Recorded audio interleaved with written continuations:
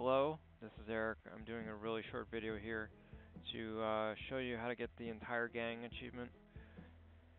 Now, last night, the video number 11 for this entire playlist, or whatever you want to call this series of videos, we got to hell and finished it. And this account that I'm on right now has unlocked all the hidden characters. So we'll go back and do those with the other account that I'm playing through. But I just wanted to show you how to get this achievement, or the last part of it. What I want to do first is show you the leaderboards for my account.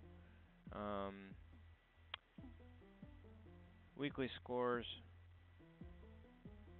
That was my run. I finished 5th. Well, the week just started, so there'll probably be other people that get up here. Fastest time, not very good. And weekly time, not very good either. So, anyway, that was all from yesterday. But what I want to do now is I want to show you this achievement that I'm trying to get, which is this one right here. The entire gang rescue all 8 hidden characters. So that's the one I'm trying to get right now. As you can see, the achievements take forever to load. It's really slow on Xbox. Could have something to do with my internet connection. It probably has something to do actually with how many games I've played and how big my profile is on my hard drive. So anyway, that's all of them. I'll just go through each one and show you what I have. That was the tutorial. And then I got the Kapala very early on in the first stage. What I originally did when I first started playing this game was doing co-op. So anyway, finished the jungle, the ice caves, the temple, and I got half the journal.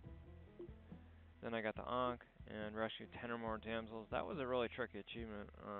It's probably a lot more difficult than most people would imagine. It requires a lot of luck, and it requires some, pretty good skill. You need to run where you get enough bombs that you can get damsels out, and the damsels aren't stuck up in the ceiling when you don't have paste. It just requires a lot of different things. You can't have a level where, for example, the TNT crates spawn in front of the damsel. That happens a lot of times, and if that does, then you just can't get them out easily, or at all. So anyway, that was a tricky achievement. This one's for finishing the game and then killing all the shopkeepers. I actually finished the game by doing the shortcuts. I just did the temple over and over and over until I got used to it. The shopkeepers, that's so easy to do, because if you're going to have any sort of substantial run, you need to kill all the shopkeepers in the black market, and from that point forward. And the interesting thing about killing 12 of them, you don't actually have to kill them, they just have to die. So they could die on their own, fall in the spikes. In the ice caves, they can fall into the abyss. Whoops, sorry about that. Now we have to wait for all the pictures to spawn again. Well, we're just going to start from over here. Reach the City of Gold, complete the game without using shortcuts, and then do it with co-op. That was a kind of tricky achievement.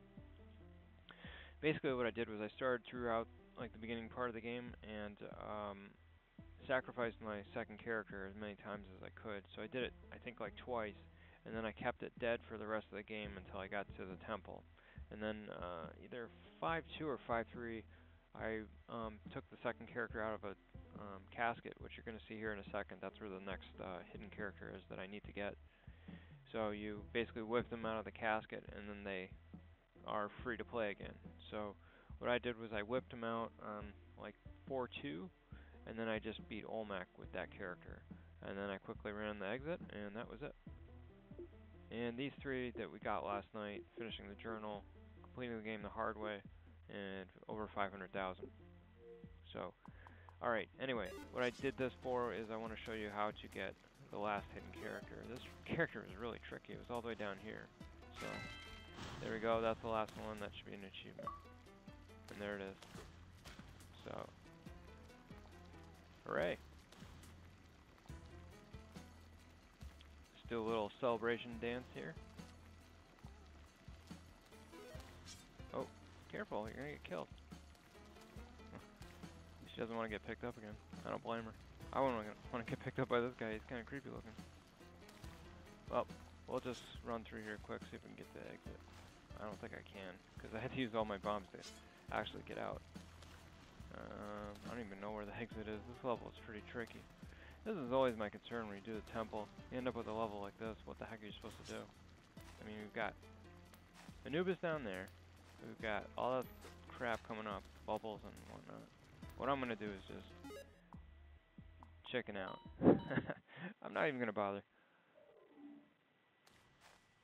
So that's cool. We got all the characters.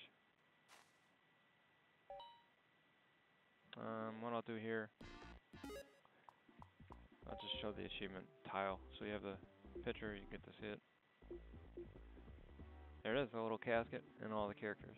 So we still have to do a couple more, finish the game in under 8 minutes, play adventure mode 1,000 times. I'm only at like just under 700,000. I think 700, not 700,000. I think I have 677. And complete the game without collecting any treasure. That one's gonna be a nightmare. So that is it for now. Thank you for watching this short video, and have a great day.